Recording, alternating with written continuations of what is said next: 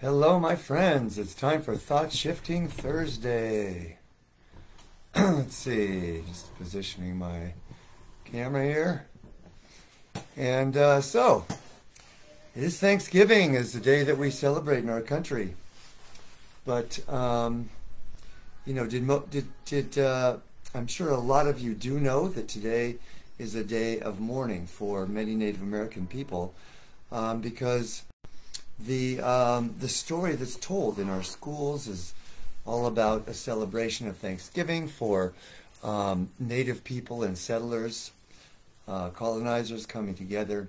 And that's not the story that is passed down through Native tradition, and it's not the facts either, because the facts were that, Natives and settlers came together for the first Thanksgiving.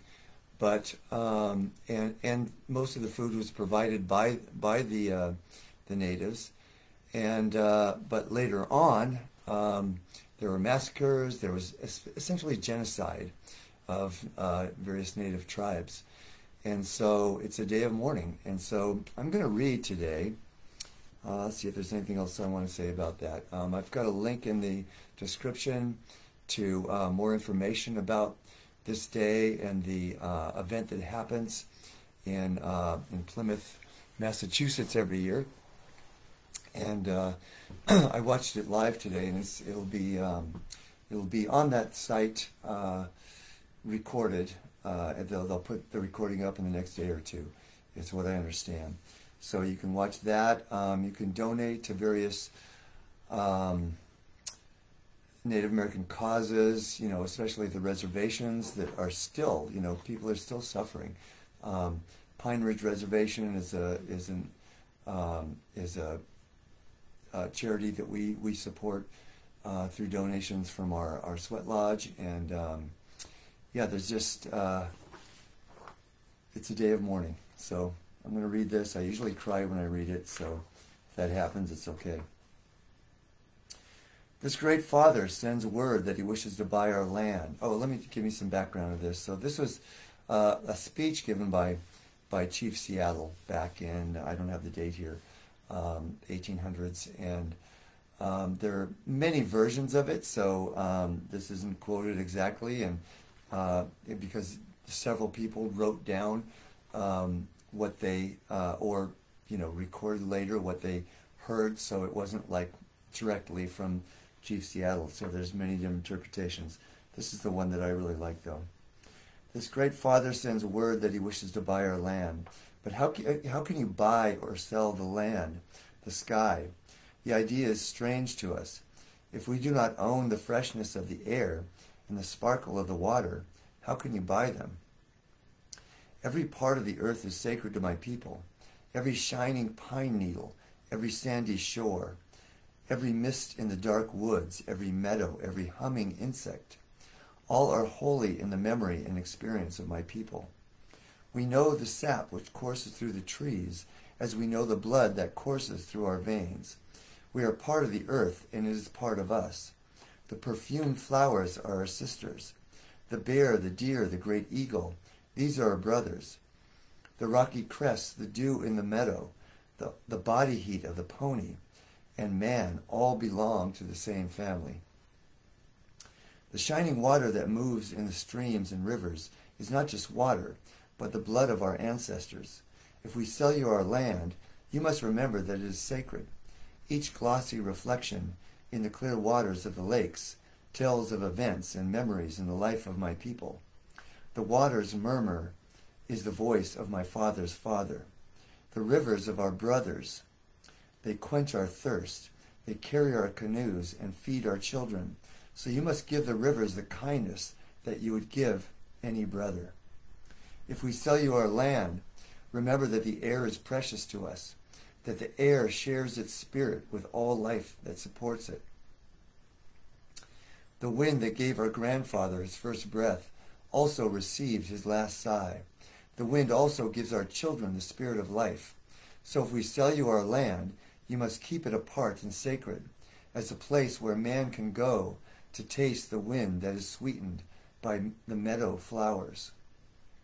Will you teach your children what we have taught our children, that the earth is our mother. What befalls the earth befalls all the sons of the earth. This we know, the earth does not belong to man, man belongs to the earth. All things are connected like the blood that unites us all. Man did not weave the web of life, he is merely a strand in it. Whatever he does to the web, he does to himself. One thing we know, our God is also your God. The earth is precious to him, and to harm the earth is to heap contempt on its creator. Your destiny is a mystery to us. What will happen when the buffalo are all slaughtered, the wild horses tamed?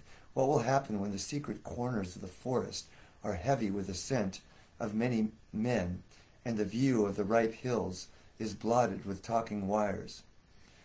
Where will the thicket be? Gone. Where will the eagle be? Gone.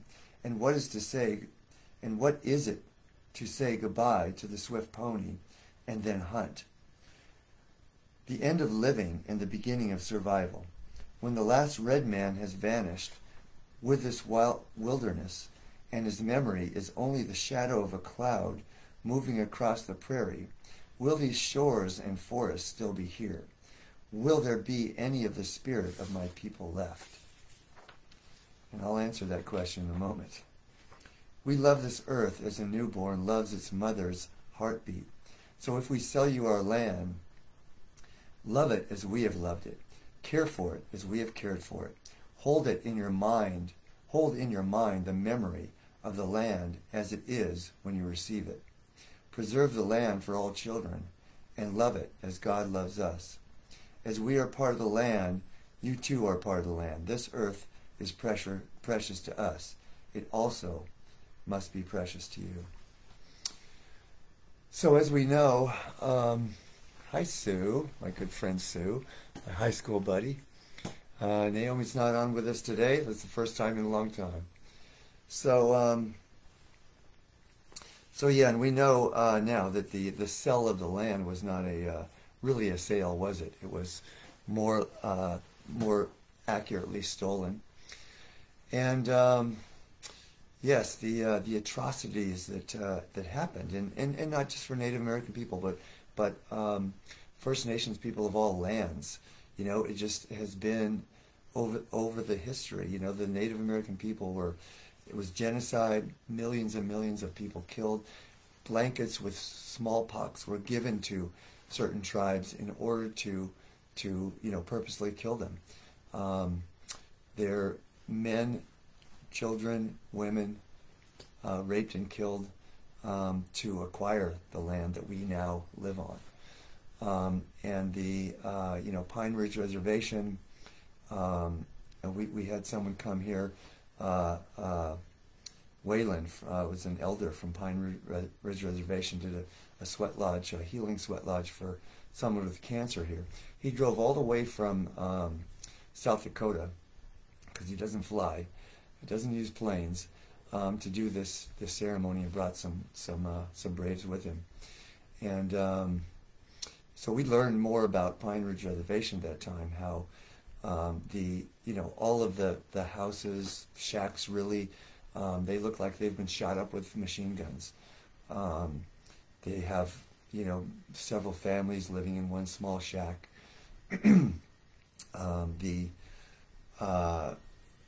unemployment rate is something like 80%.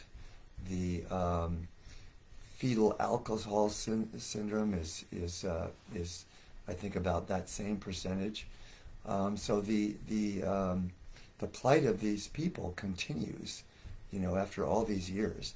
But if you go to the link and see the event today, you'll see that the message from the Native Americans is that we have survived and we will thrive. We ain't going away. So on this day where most people in our country celebrate Thanksgiving, let's also say a prayer and certainly to be mindful of this day of mourning for Native Americans and again for First Nations people everywhere. So that's our message for today. Have a happy one, but hold in your heart the plights of all people who have been oppressed everywhere and always. All right, we love you, and we will see you next week. Take care.